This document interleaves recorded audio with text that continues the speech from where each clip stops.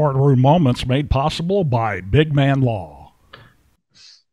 All right, our next matter is uh, Golden Pond Estates versus James Locus. Mr. Robert Dutka is here on behalf of Golden Pond Estates, and Mr. Justin Bush, the owner, is present. Mr. James Locus is also present.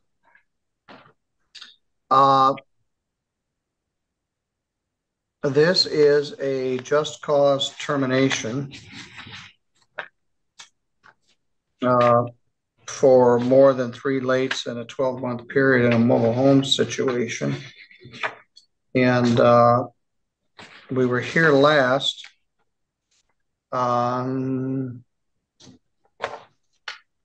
March 1st, and we adjourned the matter until today. Mr. Locus indicated he had lost his job and is unable to pay.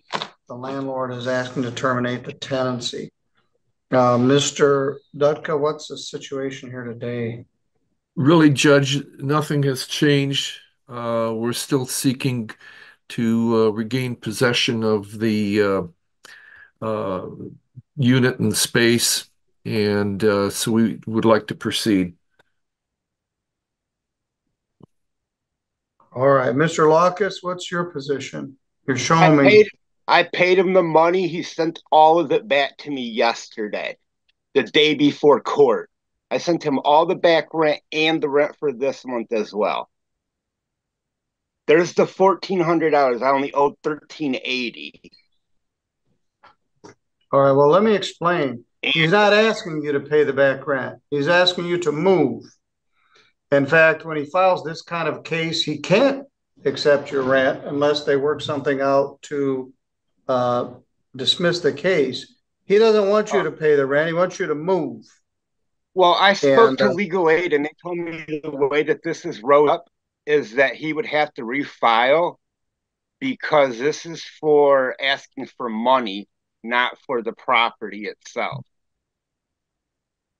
I just got off the phone with legal aid. I've been on the phone with legal aid for 45 minutes before we even got on here.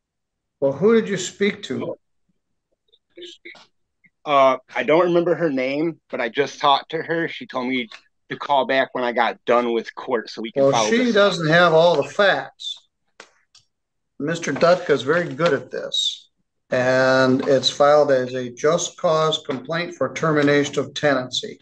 He showed the demands for possession. There are more than 3 of them, and they ask you to move. They didn't file it wrong. They filed it correctly. Demand for possession and non-payment of rent. Yeah, there's 3 of those. Those are the 3 previous ones. There's actually 4 of them that they filed, and you failed to pay your rent on 4 previous occasions in a timely manner. So they asked.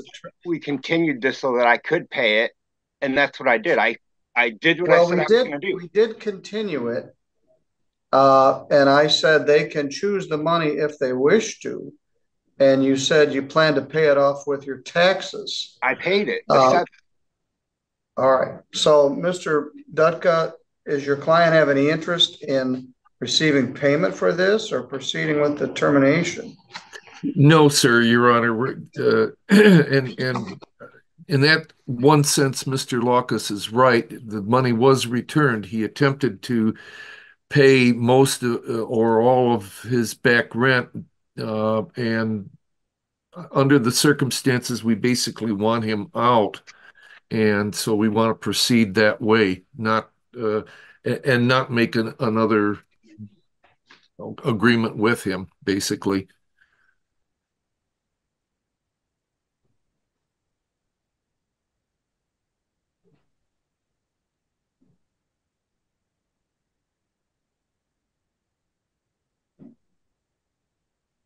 Mr. Locus, you do have 10 days to appeal this, but I believe they've done this properly.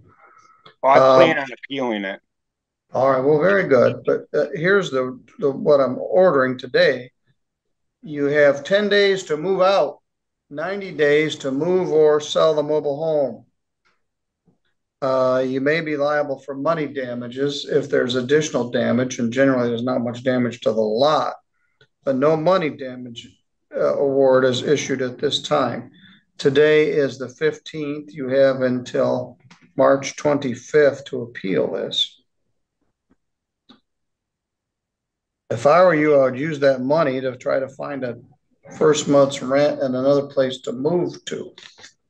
But this, we had an earlier case where we discussed mobile home terminations. This is the statutory way to do it.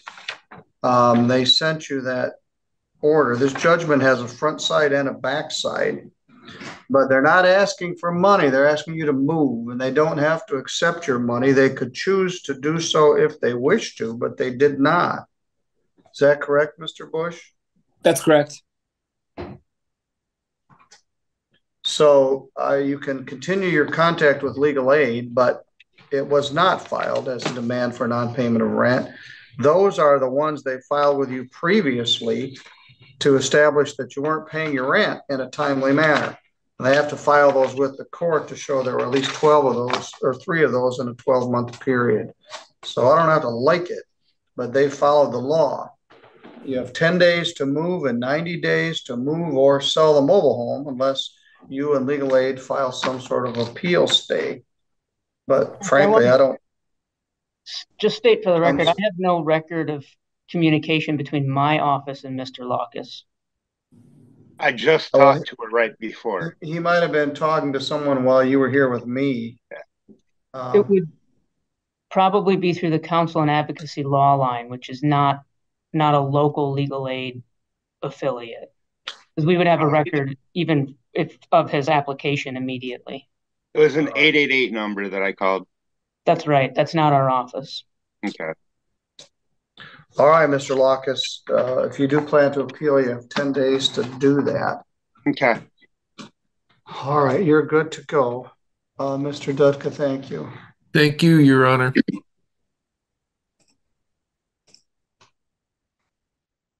Judge, I don't know if that was helpful. I wasn't sure about interjecting. Well, it was helpful. He may have been talking to some generic legal aid service who's telling him something without having the whole picture. That's all I have for this morning, although I do have a damage hearing at 11. I don't know if you wish to stay for that. I am happy to be available if you think my presence is necessary, or but otherwise, no,